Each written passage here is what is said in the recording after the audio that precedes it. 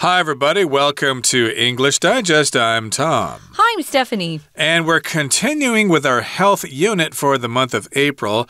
Last time we began to talk about this phenomenon of short-sightedness, of being short-sighted or nearsighted, which means you can see things clearly that are close to you, but you have difficulty seeing things that are far away from you.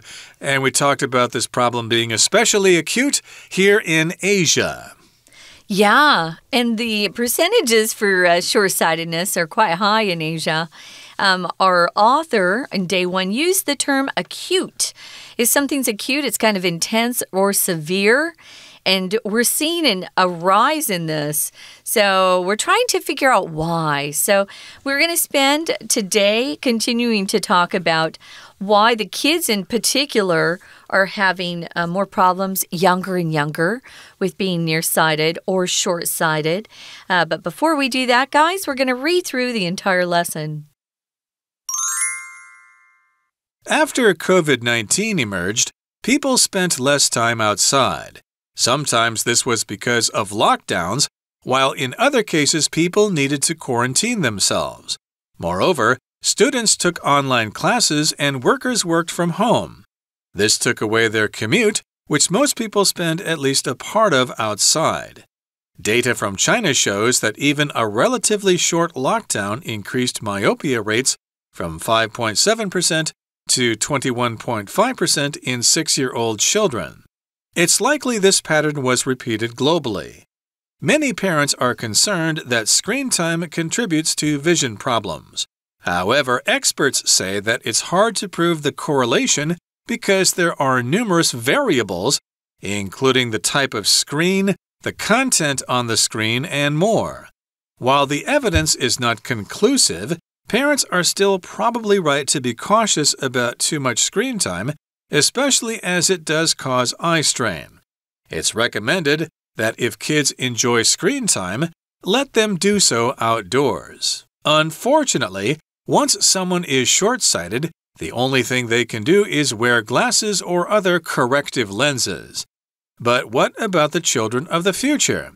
If you've been paying attention, you will realize that the solution for preventing early onset myopia is more time spent outside. The likely reason for this is that when we're outside, our eyes spend more time focusing on things that are farther away. This makes sure that our eyes are properly adapted for all kinds of visual ranges and makes them stronger overall. Natural light is also the best kind of light for our eyes. While it's too late for the current generation to avoid short-sightedness, knowing that going outside is beneficial will ensure future generations won't face the same problem. Okay, guys, let's get started. As Tom was reading that, I was thinking of myself as a little girl sitting in front of the TV watching cartoons, and my mom saying, "Sit back away from the TV. You're too close. Sit back." And I'd never thought of that until just now when you were talking or when you were reading. I thought, yeah, Mom was telling me as a little kid, don't sit so close to the TV screen.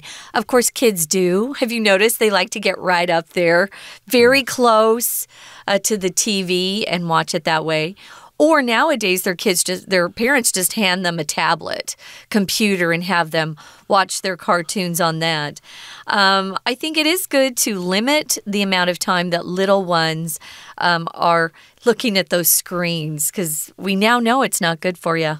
Yeah, we've got those smaller screens now, so of course people are looking at those screens much closer than they did to the old TV sets of the past. I don't know how many people actually still watch TV on the big screens anymore. Maybe they watch movies or something, or the news, but I don't think... They might have flat screens in their homes. They probably do, but I still think that they probably spend more time staring at their phones than they do staring at the TV. But in any case, we're going to talk about some reasons for this sudden rise, for this surge in cases of myopia in Asia and other parts of the world. So last time we left off, we mentioned the probability of COVID-19 having something to do with this. So remember, as it says here, after COVID-19 COVID-19 emerged, people spent less time outside. That's true. People were stuck inside in a lot of cases, and sometimes this was because of lockdowns, while in other cases, people needed to quarantine themselves. So when this pandemic started, I don't even remember the name of the city in China that it supposedly started in. Wuhan. Wuhan, right. Wuhan kind of shut down and everybody had to stay inside. So that's an example of a lockdown, which means you basically are not allowed to go outside. If you do, the police may find you and punish you and send you back home. So yes, indeed, lockdowns was one cause of this. But in other cases, people needed to quarantine themselves. Here I've got quarantine. It can be both a noun and a verb. Quarantine as a noun is just the state of being in isolation, of being separated from other people, whether you're in a quarantine hotel, which you don't really hear about so much anymore, and you could be quarantined at home. There I used it as a verb there. So you can quarantine yourself, of course, if you've got some problems. Now, it says here, moreover, we've got those problems, but students took online classes and workers worked from home. Think about what that meant, too. If you were online taking courses, you were suddenly put, in a room and you were just looking at the computer screen all day rather than sitting in a row in a classroom and looking towards the blackboard or the whiteboard where your teacher was teaching you there. So that wasn't good. And then a lot of people were working from home. You could no longer get up and maybe go attend a meeting. Your meetings were right there with you sitting in that chair. So there were a lot of people that were spending a lot of time looking very closely at a screen. This took away their commute. A commute is when a person goes from home to work and how long it takes you. For example, I could say my commute from home to work takes about 15 minutes. If I'm lucky, if it's rush hour, it takes me more like 25 minutes. But that's a commute, the travel time or the distance between your home and your place of work. So it took away their commute. They no longer were going outside, getting in a car, or getting on a scooter or a bike, and making their way to work, which most people spend at least a part of the commute outside. Just getting in a car would put you outside, and now everybody was just stuck at home 24/7. And usually, if you were at work or taking classes, you were looking at a screen. Right. And of course, if you're commuting here in Taiwan, you're likely going to be riding your scooter and you're on the street and you're looking ahead at traffic conditions. Yeah. So you're exercising your eyes in terms of things that are close to you, like the person that just cut you off, or you're looking ahead to find out when you need to turn right. Like the person who just cut you off? It happens all the time. But again, you might also be looking for, where's that elusive parking spot? Oh, I got to get it before that guy does. So you'll be looking ahead, looking for empty parking spaces for your scooter or for your car. But of course, if you're stuck at home, you don't have that opportunity to be in traffic. You're not going to be commuting to and from school or to work, and that could cause this problem. Now, we're going to talk about information from China. Data from China shows that even a relatively short lockdown increased myopia rates from 5.7% to 21.5% in 6-year-old children. So this is data or information from China. I should say that data is actually the plural form of this. You could say data from China show that even a relatively short lockdown, blah, blah, blah. But nowadays, I think they accept this as both singular and plural. Right. If you want to be really official, though, and if you're writing a research paper and you're getting graded, I would go ahead and treat data as a plural noun, especially if you're in America. Moving on to the next paragraph, it says, many parents are concerned that screen time contributes to vision problems. They should be concerned because it does. Yeah, be careful with that. It's not good for kids to be on, tablets or looking at a phone for any amount of time. I think sometimes parents do use these devices as a babysitting device. You know, they're probably busy trying to, maybe they're working from home. They're trying to do some work, you know, that their company's asking them to work, and they have a little one at home, and they just hand them a tablet or a phone to keep them busy or occupied for a while, but it doesn't help the kids' vision. When you say something contributes to something else, it just means it adds to something. So you can contribute in a lot of different ways. Now, if you're contributing to a situation, it just means that's one of the causes of that particular situation. But we also use it in a positive way. You can contribute money to an organization or to an event that you believe in. But here we're actually saying that something we're talking about, and here it's screen time, it's actually one of the causes of vision problems that we're seeing today. Yep, it's causing vision problems. It's bringing them about. They're more common. And here it goes on to say, however, experts say that it's hard to prove the correlation or the relationship because there are numerous variables, including the type of screen, the content on the screen, and more. Maybe, for example, the brand of the phone they're looking at, the tablet, the resolution of the screen, where the person tends to look at the device, whether it's in a dark room or a well-lighted place. Yeah, there are all sorts of different factors. So yes, the experts say it's hard to prove this correlation. Correlation just means the relationship between something. We usually use this if we talk about things in society that we're trying to research to find out causes. Well, there's a correlation between the unemployment rate and the high crime rate. There's a relationship there. There's a correlation. You'll often see it when people in scientific fields especially are trying to prove a theory to be true or false. Maybe someone says there's a correlation between a recession and the levels of crime that you experience in your city. They're trying to show that there's a link between the two.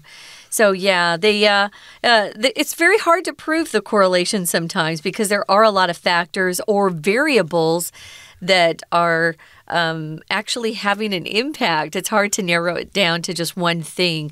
A variable is just one method or one element of something, one factor of something that can change. So, and like Tom said, it could be the type of screen or content on the screen and more.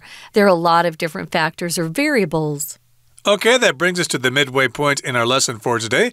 Let's take a break and listen to our Chinese teacher. 听众朋友大家好，我是安娜。我们昨天带大家开始来探讨一个很严重的问题，就是 myopia 近视。而且亚洲啊，中国、台湾、韩国啊、新加坡，怎么近视的小朋友越来越多了？昨天提到有几个原因，比如说像是户外时间很少啦，或者是真的近距离阅读啊，或者是盯着荧幕时间很长等等。那后来又提到一个很重要的关键，就是新冠疫情。所以今天我们顺着这个新冠疫情看一下这个近视跟新冠疫情之间的关系，因为其实新冠疫情出现之后，大家在户外的时间就减少嘛，有时候是整个封城，那有时候要自主隔离，那有时候线上上课根本不用出门，所以我们的第一段很重要。第一段在第二句的时候呢，我们看到第二句逗点前面的 lockdown 这个字就是所谓的封城，那整个城都封起来，你连门都不能出，这第一个原因。第二个原因，我们刚刚说，我们可能要自主隔离啦，可能我确诊啦，或者是这个谁确诊啦，家里有人确诊，就是要自主隔离。那这个自主隔离的隔离呢，也出现在这一句 quarantine， 那它是动名词同一个字。当然，在这句话逗点后面的 while 又是一个连接词。它表示一个对比对照，有时候是封城，然而另外一种情况呢，就是我们要自主隔离。然后我们刚刚还有提到 moreover 就是线上上课嘛，线上上课就起床在房间把电脑打开，所以当我们 took online classes 的时候，或者是根本就不用到公司，大家直接在家工作 work from home， 就不用通勤啦，不出门不用通勤，所以第一段第四句我们出现了所谓通勤这个字 commute， 至少大部分的时间，大多数的人我们都会有一部分因为通勤就是在户外度过，所以通勤也很重要啊，能够出门可以看到远的东西，就可以放松肌肉。好，那我们刚刚提到封城这件事情嘛，来自中国的数据就显示，即便是相对时间比较短的封城，也会使小孩子，比如说6岁的小孩，他的近视率增加到 21.5%， 所以这种模式可能会在全球各地一直不断反复的出现。第一段最后一句第6句的地方，我们就看到 It's likely， 这里的 it 是虚主词，而 likely 是一个形容词，表示可能的意思，所以这就很可能啦。什么事呢？真主词从 this pattern 一直到句尾的地方，这整个模式就会一直不断的重复。只要封城，就有一些小孩子可能视力又恶化了。好，接下来就到了第2句，当然很多的父母亲就想说，不能一直用3C 产品啊，不要一直看平板啦，我们会很担心盯着荧幕的时间就导致视力的问题。不过专家就表示，其实这中间的变数很多，所以不一定真的有什么相关性。好，我们来学2个专业的字哦。如果我们要控制什么样的变数或变因，在做研究的时候或做实验的时候，这个变数出现在第2段第2句的地方，逗点前面的 variable。然后还有呢，我们在做研究之后，可能会发现什么跟什么之间有关联性，这个关联性也出现在同样的第2句 correlation。 We're going to take a quick break. Stay tuned. We'll be right back.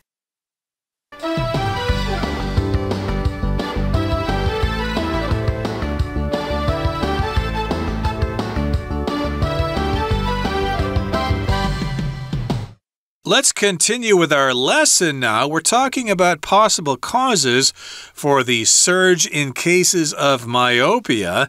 And we did talk about some parents being concerned that screen time contributes to vision problems for their children. But experts say, well, it's hard to prove this correlation because there are all these different variables, these different factors, which include various factors like the type of screen, the size of the screen, the resolution, etc., etc. And while the evidence is not conclusive, parents are still probably right to be cautious about too much screen time, especially as it does cause eye strain.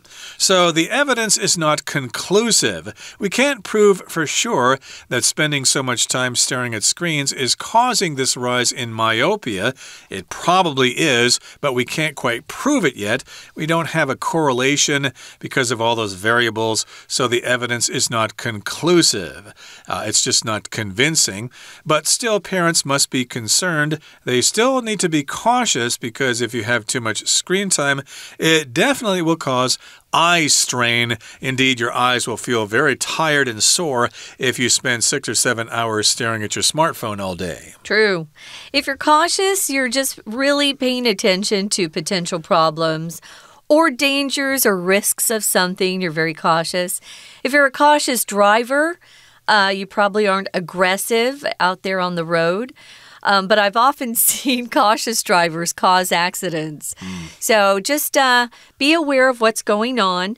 But I think it's true that parents should be cautious about how much screen time their little ones are spending on some of these devices, especially tablets and phones. Too much is bad, as Tom said. It does cause eye strain, which makes your eyes tired and weary.And I know just from the amount of reading I did while I was in grad school that eye strain is real. I started having blurry vision and just, took more time away from the books and it got better. Right. You might want to consider audiobooks. I don't know if they have those for textbooks. That's a good idea. But it might help. So you might not be staring at the screen or the piece of paper, the book in front of you so much.And we go on here to say it's recommended that if kids enjoy screen time, let them do so outdoors. That might be easier said than done, especially for folks here in Taiwan. I don't want to go outside, Mommy. It's hot outside. Or it's raining outside. Why do I have to go outside to look at my smartphone? I'll just do it inside here. So again, that might not be so easy. But still, if they go outside, they may from time to time look up and, hey, what's that bird that just flew past? Oh, look at the flowers in the trees. Oh, what a beautiful scene. They might actually be encouraged to look at things that are far away.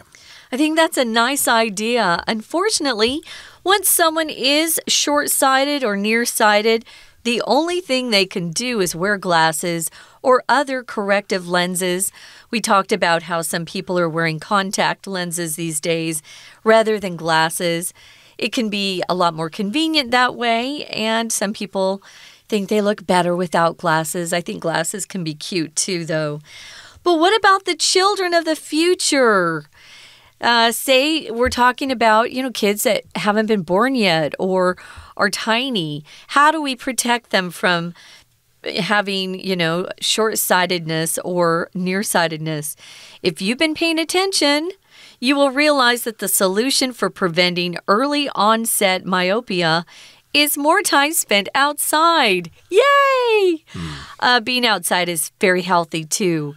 And if you get that sun, you're getting your D3, which will keep you healthy. It's really good. Early onset means something has come, usually some sort of disease or medical condition you're talking about. Early onset means something has an earlier start than you're normally used to seeing. Early onset Alzheimer's, for example, is older people who start to forget things and they forget who they are. They're in families and it just gets worse. But early onset Alzheimer's would be, instead of getting it at, say, 80, 85, they might get it at 50, which is really early compared to the average age. So early onset is something, usually a disease or a medical condition, that starts before the average. Right, so you need to spend more time outside to prevent early onset myopia. The likely reason for this is that when we're outside, our eyes spend more time focusing on things that are farther away. So that's the key here, getting outside. And I should say the good people of Taipei are pretty good about this because we've got the U-bikes and people often go out and hire those U-bikes and go riding on the bike paths and things like that. So nice. That will get you outside and you'll spend more time focusing on things that are farther away from you and you'll stay away from your phones more often. And this makes sure that our eyes are properly adapted for all kinds of visual ranges and makes them stronger overall. So yes, indeed, the important thing there is to have that visual range to practice looking at things that are close, but also to practice looking at things that are far away. Look at the Yangmingshan mountain range outside of Taipei there. Take a look at that from time to time. Or Guanyinshan. See that mountain there to the northwest of Taipei there. And I'm sure you've got corresponding mountains and great scenery in other parts of Taiwan as well. So what we're saying is if you're outside, it makes sure that your eyes are properly adapted for all kinds of visual ranges. And what it does is it makes your eyes stronger overall.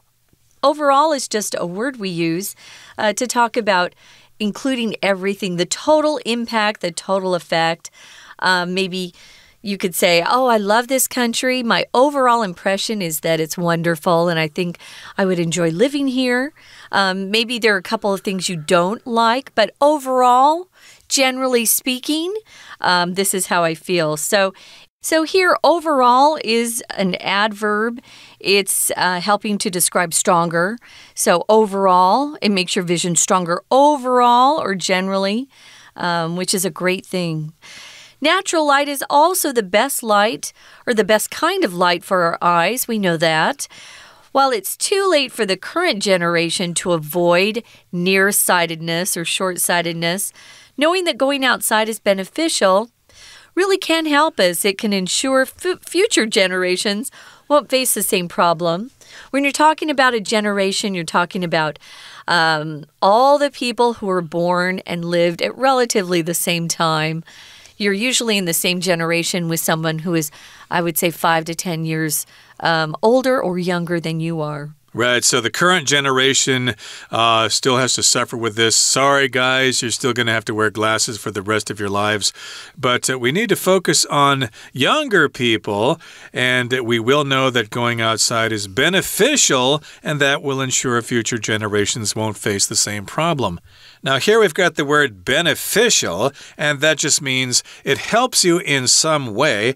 Maybe taking vitamins will be beneficial to your health, or having a healthy diet will be beneficial to your health, or working a certain job will be beneficial for your future career. You'll get some experience that way. Yeah, so hopefully we can help protect our kids who are not yet here, not yet born. We can help the little ones in their eyes so that they'll live a happier life. Right now, it's time to listen to our Chinese teacher one more time. 但是虽然没有关键性的证据会证明说我们常常小孩子盯着荧幕看，然后视力一定会恶化，但是父母亲对于盯着荧幕太久这件事情的这种谨慎态度其实应该还是正确的，因为眼睛真的就会疲劳。所以在第二段第三句，首先看一下这个句首的 while 在这里的连接词就不是表示对比对照咯，它是 although 的意思，虽然没有关键的证据。那你说老师你怎么会知道这个 while 到底是什么意思呢？其实就是要根据上下文的文意去做判断。那当然在这句话还有一个重点，就是比较接近句尾的地方有一个 as 当连接词就有3种意思，一 when， 2 because，3如同好像，在这里当然就是表示原因，因为盯着荧幕太久还是会导致 eye strain， 就是所谓的眼睛很疲劳啊。所以建议如果小孩子真的很喜欢盯着荧幕看的话，就让他们在户外这么做吧。为什么要在户外这么做呢？接下来的第3段就告诉我们真正的重点。不过在那之前要先看一下第3段的第1句，因为这里有一个很重要的一个句型哦。我们说一个人如果真的近视，那他不就戴眼镜，要不然就是戴矫正镜片，有可能是隐形眼镜啦，或者什么夜间矫正镜片之类的。我们看到的是某人唯一能做的就只有某件事，某个动作。我们来看第3段第1句逗点之后 The only thing they can do is， 请特别把 where 圈出来，这里一定要用动词原形。某人唯一能做的 The only thing someone can do is do something， 请直接加动词原形。好，所以我们刚说如果真的要用平板很久或怎么样，那就多待在户外。为什么要多待在户外呢？因为第3段第4句开始告诉我们长时间在户外的时候，眼睛就可以比较有一些时间聚焦在更远的事情上，那么眼睛的肌肉就可以放松，就可以很合适的顺应各种的视觉的范围。那整体来说眼睛就比较健康。另外还有一个在第3段第6句的地方讲到一个很关键的所谓的 natural light， 自然光线其实对眼睛是最好的。虽然现在的这一代如果真的要避免近视是有一点晚了，但是我们要知道走出户外这件事情是很重要的，对我们的眼睛对健康都是相当有益处的。所以在第3段最后一句我觉得很重要， while 这里的 while 连接词还是 although 的意思，虽然 it's too late for the current generation to avoid short-sightedness， 但是我们要知道走出户外 it's really beneficial to us，对我们来说才是真正有益的。以上是我们今天的内容，我是安娜，我们下次见。That brings us to the end of our program. Thanks for joining us, and please join us again next time for another edition of our program. And we certainly hope that you have excellent eyesight. Get outside and enjoy the great outdoors. From all of us here at English Digest, I'm Tom. I'm Stephanie. Goodbye. Bye.